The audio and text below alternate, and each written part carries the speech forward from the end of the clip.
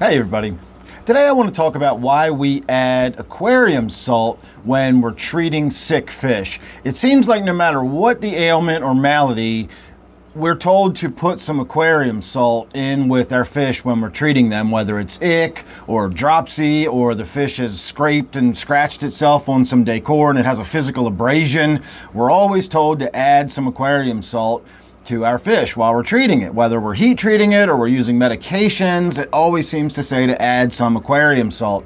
And I want to make it clear, I'm not talking about using salts as a treatment, in other words, like a salt bath. That would be where you actually take the fish out of the aquarium and you put it in a solution that's a very high concentration of salt, and you leave it in there for maybe anywhere from 10 to 30 minutes, depending on what you're trying to do. And in that case, we're actually using the salt itself for the treatment, and that would be considered a salt bath. That's not what I'm talking about. What I'm talking about is when you're treating for ick, for example, they'll say, you know, raise the temperature to 81 degrees, put an air stone in the tank, and it's always a good idea to put a little bit of aquarium salt in there. You can add 1 teaspoon per gallon is the usual recommendation, and I used to wonder what that was for, and I get a lot of comments from people that seem to suggest that people think the salt is having some sort of impact on whatever it is you're treating. In other words, people think that the salt is affecting the ick,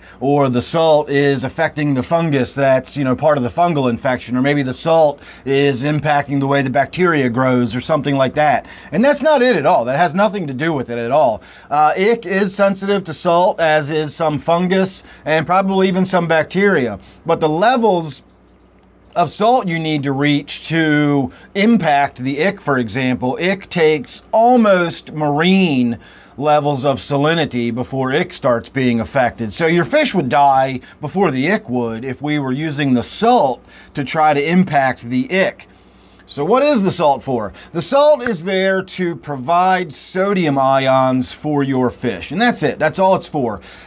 Fish need sodium. It's an important electrolyte. We need it for the nerve conduction in our bodies. Our muscles don't work properly. Our brains don't work properly if we don't have the proper amount of electrolytes. And sodium's a really, really important electrolyte, along with potassium and a few others that we really begin to affected by if we don't have enough of them in our diet. And freshwater fish have mechanisms within their gills that actually extract sodium from the water. That's why I always say with my softened water that has additional sodium ions in it, those additional sodium ions go a long way towards helping buffer the fact that the fish aren't necessarily in perfectly adapted water for them. The sodium is available to them, and that's what the purpose of putting salt in your water is. It's just to make sodium available for the fish. When salt dissolves into the water, the sodium and the chloride disassociate, and you have free chloride floating around and you have free sodium floating around, and the fish are able to extract that sodium much more easily when there's lots of it available.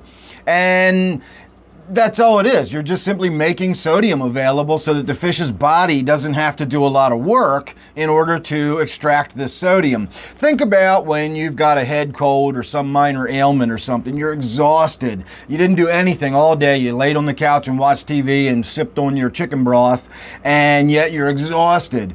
Well, the reason you're exhausted is because your body's doing a ton of stuff. You know, there's a lot more to activity than just physical running around kind of activity. And your body is in there and it's doing all this stuff, and your immune system's working overtime, and your lymphatic system's working overtime, and your thermoregulation might be going up and down to keep your fever right where your body temperature needs to be. Your body is doing a ton of stuff in order to fight off this infection. Just because you're not running around or lifting weights doesn't mean your body's not working hard, and it needs a lot of energy to do that. And so you sleep while your body gets on with fixing what's broke.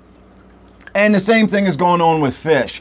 If the fish are busy trying to deal with some sort of infection or something like that, their bodies need all the energy they can spare towards coping with whatever infection they're coping with, and they don't need to waste a lot of energy trying to extract sodium out of the fresh water, because it takes a lot of energy to extract sodium out of water that has very little sodium in it.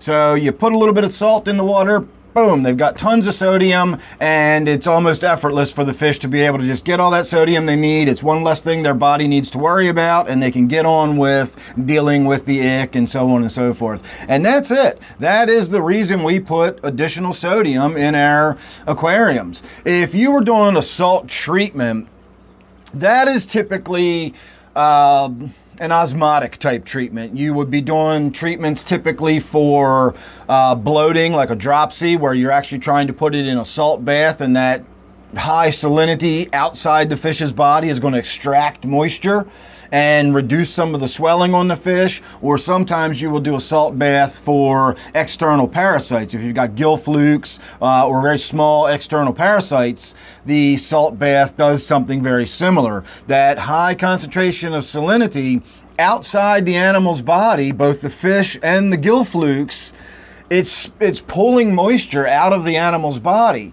The fish can spare a lot more moisture than those tiny little parasites can, and so those parasites wind up getting killed off, or just letting go of the fish and trying to swim away to get to safer conditions or whatever, but it cleans them off of the fish before the fish has time to really be impacted by the high levels of salinity, and that's why we do a salt bath.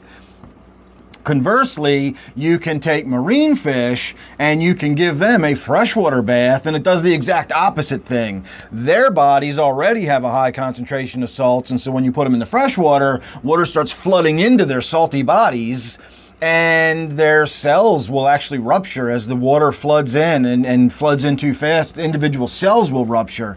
And again, the fish can spare a lot more cells than these little tiny parasites can, and so these parasites get killed off or released from the fish and swim away in an attempt to get to safer conditions. And then you take your fish out and you put it back in your saltwater aquarium, and it's good to go again. So that's the difference between treating with salt and then adding some aquarium salt. Again, if you're putting a teaspoon of aquarium salt in a gallon of water, that's way below even the taste threshold. Try it one time. Put a teaspoon of salt in a gallon of water and then taste the water. You won't even taste the salt. You've got to get up to about a tablespoon of salt in a gallon of water before you can even tell it's got some saltiness in it.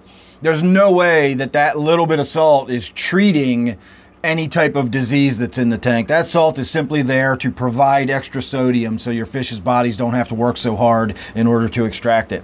So that's it. That's my 2 cents on my thoughts about putting salt in our aquariums. I would love to hear your comments down below. Don't forget, I've got merch now. I've got an Amazon storefront with all kind of good stuff that I use and recommend around here. Got my other channel. I got memberships available now. I got super thanks that I always appreciate, and you can get super stickers. So all kinds of good stuff going on with the channel. And for anybody that's still watching, I have learned a few new tricks with editing, so hopefully my quality of my videos will be getting a little bit better here in the very near future too. So look forward to that. Again, make sure you're subscribed. Thanks for watching this one, and I'll see you real soon in the next one.